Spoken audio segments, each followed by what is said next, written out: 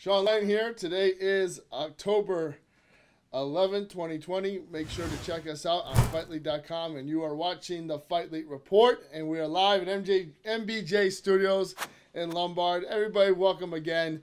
And things are heating up in the month of October when we talk about mixed martial arts. We've got Bellator 249 on tap, Cyborg versus Blanco. We're going to do a preview for that. We're going to go over the results of UFC Fight Night Moraes versus Sandhagen on UFC on ESPN Plus this past Saturday. Also the results of Bellator 248 in Paris, France. MMA News Headlines. LFA 92 had a big interview with Chicago area bantamweight Askar. I did an interview of him, so we'll review his last fight, a big win over Kevin Rith at LFA 92. LFA 93, preview of Aaron Jeffrey and Sam Hughes, who are fighting on the card, who I also have interviews with. And a UFC Fight Night Ortega versus the Korean Zombie predictions. So we got a lot to cover. Let's get right into it. And I'm excited to talk about UFC Fight Night Vegas. UFC on Fight Island last night. Of course, we looked at the main event, Corey Sandhagen versus Marlon Moraes. I did pick Moraes, but very hesitantly I did so, because I said both these guys are dangerous.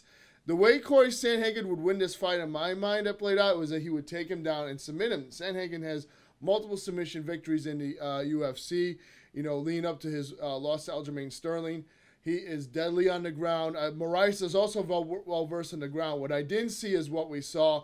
Sandhagen in the second round, 1 minute and 3 seconds, with a huge TKO finish. Big head kick and strikes. And this fight could be seen as the next number one contender for the bantamweight title. And we know that Peter Yan is the current 135-pound champion. Next up for him is pretty much, we could say, Aljamain Sterling, except that fight hasn't been made official. But the guy that Sterling just finished in his last fight, Sandhagen, just finished the former challenger in Marlon Moraes. I think Sandhagen moves up to get to challenge. I think he could be a possible replacement. If something were to happen and an opponent would drop out between Peter Yan and Aljamain Sterling, if someone dropped out, you could put him right in there, either for an interim shot against Aljamain Sterling, a rematch, or he would take on the champion. And I think he's ready. I think he showed he was ready. I knew the Aljamain Sterling fight was just a lesson that was going to be learned, but he was going to overcome it. It wasn't going to be detrimental to his career, as some other fighters' careers would be. And he came right back into it. Elevation Fight Team is one of the hottest gyms in MMA right now. I've done quite a few interviews with their fighters.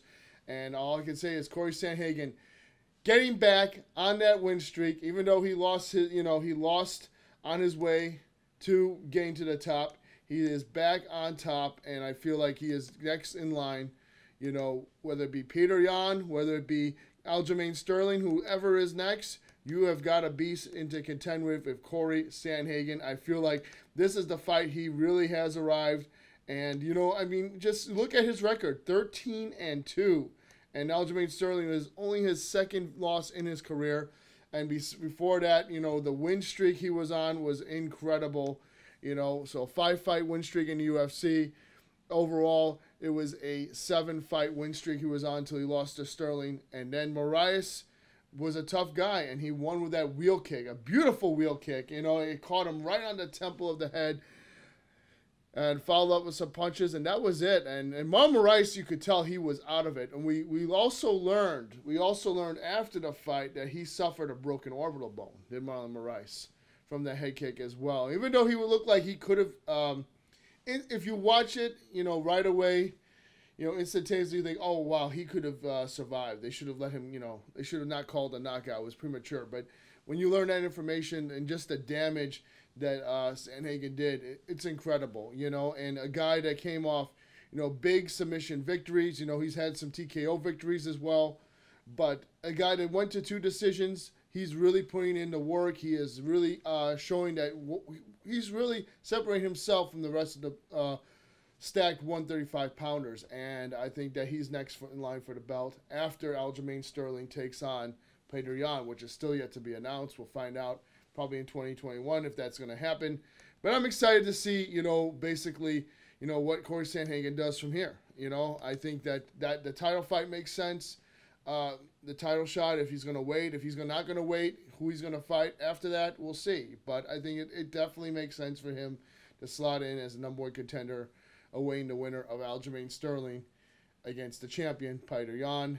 And these are toughest guys. I think this is the most fun that the 135-pound weight class has been the past couple years. And even though Henry Cejudo did retire, which I think he's taking a break, to be honest with you. I think when the money is right, he'll come back. And we don't know. Maybe he'll go to Bellator. Maybe he'll go to another promotion overseas. Maybe he'll follow Demetrius Johnson.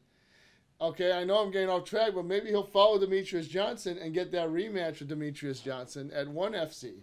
So, I mean, that possibilities are endless. But in terms of UFC, I think their division has never been more stacked as it has been now, and it has had as much attention as it has been now.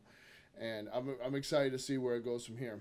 Next fight, of course, we're going to talk about, as I go through my notes, we had a fun fight between Dricus du Plessis and Marcus Perez, and that was a straight-up first-round knockout. So we're just going over the big finishes here, and that was a brutal knockout. You know, obviously, Perez tried to play mind games to du Plessis. He came out with a Joker makeup, if you guys saw that. It looked really freaky. He had the long hair and everything. Tried to get in his head. Du Plessis, though, this is his UFC debut and very successful one. Debut on a 3-fight win streak. Now, all are finishes. So this guy is really bringing attention to the UFC, right? And not only bringing attention to UFC, he's bringing attention to where he comes from. He's now one of the few South African fighters in the UFC. So bringing attention to the region that he comes from. And it was just some clean shots there that landed. And Perez is a veteran. You didn't know how du Plessis would hold up. And this fight, although it was kind of a shorter notice, he was getting ready to debut for another MMA promotion. So it's like he was already training. You know, it didn't take away from him. So I feel like that was a lot of confidence built for this youngster, and he is going to be definitely someone to reckon with moving forward. I feel like not only that, he's just a guy that we look at and watch in the middleweight division. He's going to be exciting. You know, we're going to see a lot more international talent moving forward, and this is just the scratching the surface of that. And I think that's what UFC Fight Island is going to bring. I think that's what's going to happen when the borders open up again and we have UFC back in the States. We're going to see an incredible wealth of talent. And, you know, UFC should also think about going to Africa and hosting an event there. I'm sure they've already thought about it, right? They want to conquer the world, right? They were the first in Russia. They were the first in China. I'm sure they want to go to Africa. So, obviously, when you have a guy like du Plessis, that's going to be great for marketing, you know, when you got a local fighter like that. So I'm excited to see where they move from here. Next fight, of course, is Marcin Tybura against Big Ben Rothwell, and Tybura won the unanimous decision, 29-27, all 3 judges. This fight was different because, you know, if you look at what I had said last week, I anticipated that Tybura would keep the fight staying with Rothwell. I didn't see that happening. I anticipated it was going to be a ground fight. Like, Tybura was going to take him down, use that grappling, and really try to get that TKO finish.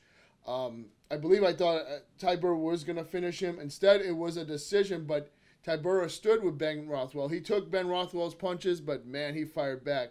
Outstruck him 155-95. That was a lopsided, you know, when you look at the stats. Rothwell was on a 2-fight win streak until he lost this. It's a bloody fight. And now Tybura is on a 3-fight win streak. And I go back to what I said last week. If Tybura wins this fight, I think he fights Curtis Blades next. I think that fight makes sense. You know, I think that, you know, Curtis Blades needs to prove that he's still relevant in the division. Tybura's got good wrestling. I'm not sure it's on the level of Curtis Blades. We see he can strike well. I think that's the next fight for Curtis. And, you know, obviously he's waiting in the wings to see what happens with Francis Ngannou. But you also got John Jones, who's inserting himself in the heavyweight division. So, you know what I mean? And Jones already wants to get a title shot just walking in. And maybe people, including myself, don't think that's the right way. And Dana White said it. And Ngannou has done enough to stay in that division and become and get a title shot. You know, you can't have John Jones leapfrog him just because he's coming up from light heavyweight to heavyweight. But obviously, we'll see what happens as that time goes on. Obviously, Stipe Miocic, we probably won't see him in 2020. Probably we'll see him in 2021 against Francis Ngannou, who is on a 3-fight win streak, who has finished guys like Cain Velasquez, Junior Dos Santos, Alistair Overeem. You know, how can you not argue that Francis Ngannou is number one contender at this point when they're all big finishes? So I think Ngannou's next, and also, you know, he defeated Derek Lewis. So I think that Ngannou is number one for this division. After that, we'll see who is the clear-cut number one contender. But Tybura has definitely made a case to move up that rankings. The next fight, of course, was Tom Aspinall defeats Alan Baudot by TKO. That was a big first round finish. Aspinall with a big first round. This is his second knockout in the UFC. So this was his only second fight in 1 minute and 35 seconds. He's now 5-0. Looked good doing it. I think he was ready to keep fighting. There's a guy that's hungry to keep going and didn't have enough. So he might have a quick turnaround after this one. But yeah, Tom Aspinall looking very good at 5-0. And that's what we're looking for. And when we talk about heavyweights and we talk about the divisions, is that, you know, we have guys like this ready and hungry to go. And so, you know, Marcin Tybura, you know, obviously he's now 20-6. He's obviously going to climb those rankings. And then Tom Aspinall, in his second fight in the UFC, defeats Alan Baudot by a big finish, ground and pound TKO. So heavyweight division is looking good. You know, I think the depth is getting better for the heavyweights. International talent is imploding, is going to explode in UFC when in that heavyweight division, and I think they're building it up smartly. I mean, Bellator says they had the best light heavyweight division, but when it comes to heavyweights, I feel UFC is definitely getting stronger more and more each day. And we have a bit of news about the heavyweight division moving forward when I go over some MMA headlines. But that was a great fight, and now Tom Aspinall, again, 9-2 overall, 5-fight win streak in the UFC, and he is really looking to be the guy that's really going to, you know, climb up and get that big win. So next up, we have, again, I said he's on a 5-fight win streak, and then he's 9-2 overall. Next up, we saw Ilia Topuria versus Youssef Zalal, you know, unanimous decision. I had Zalal win this fight. Zalal, you know, had a 4-fight win streak, and Topuria ended that. Really took it to Zalal. You know, leg kicks were used very well. It was an aggressive fight. You know, took him to the ground. It's a big debut for Topuria, who is undefeated, 9-0, and not really even coming from a big MMA promotion. Like, he came from Brave CF. But not really, you know, a huge promotion. And to defeat Zalal, who was like a former LFA champion, that's a huge feather in his cap. So I felt like that was a huge win for him. And moving forward, we'll see more from Topuria. Then we get to the undercard. Tom Breeze defeated KB Bolar by TKO strikes in the first round, 1 minute and 42 seconds in the heavyweight division. Then we're going to get to one of the greatest knockouts ever on the undercard. Joaquin Buckley, of course, took on Impa Kasagane by knockout. Second round, 2 minutes and 3 seconds, and it was such an impressive finish. If you had to see it, basically Kasagane caught his leg, and in midair, Joaquin Buckley kicked him with his other foot. And that was insane. I mean, you're going to see this on ESPN highlight reels. I'm sure Buckley is going to be on Ariel Helwani's list to be interviewed. Just a sick finish. You know, it just came in the second round. Basically, it was described as Kasagane caught Buckley's kick, and rather than pull his leg free, Buckley jumped and launched his right foot backward, connecting a clean and smooth knockout. And he was out cold. So for Buckley, this is a huge, you know, boost. You know, this guy is probably going to be on the main card soon. This, you know, Dana White's going to be impressed by this. There's going to be hype around him. And that's what we need. So some huge knockouts, some huge finish like that. And that was about, because it was his right foot backwards. Basically a backward kick in midair. He connected clean. It was a risky move because obviously if he didn't connect, he might have been in a bad position, and Kasagane might have been able to knock him out or either take him down. So, you know, it's one of those crazy risks, but that's what I think UFC is about. That's what we are about. I think that's what the promotion is based on, And moving forward, we're going to find more of these highlight reel finishes. I mean, the level is set so high, the bar is set so high, and many fighters come out there and really just demolish people. And just to go over the rest of the card real quick, we had Tony Kelly defeated Ali Al-Kasi by unanimous decision. He got his first UFC win, so congrats to him. Giga Chikadze defeated Omar Morales by unanimous decision. Tracy Cortez defeated Stephanie Egger by unanimous decision. And Tiger Ulanbekov defeated Bruno Silva by unanimous decision. And that is UFC Fight Night Island, and we are going to go over Bellator 248 results right next. So stay tuned. You're listening to the Fightlete Report. Hey guys, this is Marisol Ruelas with Fightlete Report. Check out my interview at fightlete.com. All right, well, now we're going to go over headlines for the UFC. And, you know, obviously we got to see about Conor McGregor, Dustin Poirier, tweets that were exchanged between the two. We talked about, you know, Dustin Poirier wanting to contribute money from the fight, proceeds from the fight to the Good Fight Foundation, you know, that he's been doing to help out his community in Louisiana. And Conor McGregor was ready to support that. They were talking about doing the fight outside UFC. Of course, I didn't really think that was realistic. Since then, UFC has offered contracts to both Dustin and Conor McGregor to fight. And, you know, what I'm about to say next affects this because UFC 256 has lost their main event. The welterweight champion Kamaru Usman has postponed his fight to Gilbert Burns to early 2021. So UFC 256, which is on December 12th, and UFC 255, which I believe is on November 11th, both need a main event. UFC is eager to get them going. And Conor McGregor said if he does fight, it has to be in 2020. He must fight this year. So he's verbally agreed to it. He just needs Dustin to verbally agree to it.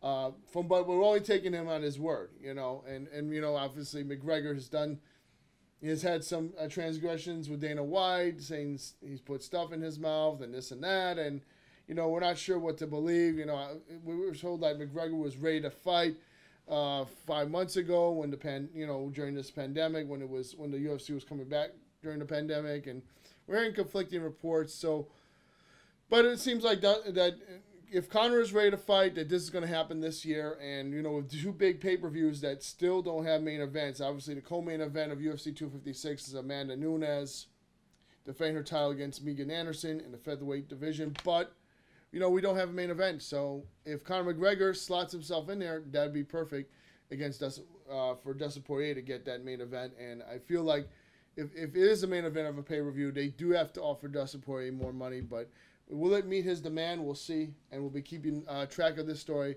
on the Fightlete Podcast. I'm expecting something next week. I'm expecting an announcement that this fight's going to happen and when it will. But we'll see. We'll see how long negotiations take and what will happen. And now UFC 256 loses their main event. Welterweight champion Kamaru Usman, as we said, postponed with Gilbert Burns to early 2021. There's a mad scramble to see who could take that event. I think Poirier McGregor is more likely to. Stipe Miocic and Francis Ngannou is possibly talks about fighting, and then I've also mentioned Nate Diaz and George Masvidal in the rematch. So there's a few fights that they're looking at to put in that slot. So we'll see what happens. Former UFC heavyweight Fabricio Verdum in talks with Bellator MMA for a fight with Fedor. He says he wants Fedor. If Fedor signs on the contract, he will join Bellator MMA. And that was the big heavyweight news I was teasing. Of course, Fabricio Verdum, former UFC heavyweight champion, has not, fallen off a little bit from where he used to be, but he's still a tough guy. And listen, if he could fight Fedor, that would be a great fight because they have fought each other before. I think that Verdum is probably one of those guys that gave Fedor a run for his money, but still, Fedor was on that streak. Fedor was streaking, and he was just destroying everybody, which was like last decade, right? And so Fabricio Verdum came in, and he submitted him. That was at Strikeforce back in 2010. And that was after that glorious run that Fedor was on. And since then, these two never had a rematch. this is the most talked about fight for Werdum. I know he wants that rematch against him.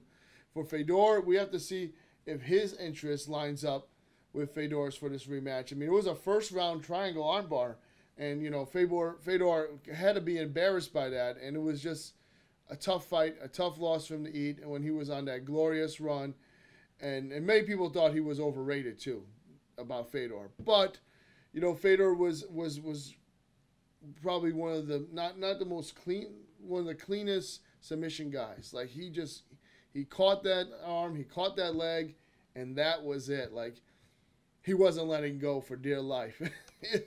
So I feel like that this is going to be a fight the fans want. I think Bellator is a perfect place for it to happen. It's a great rematch.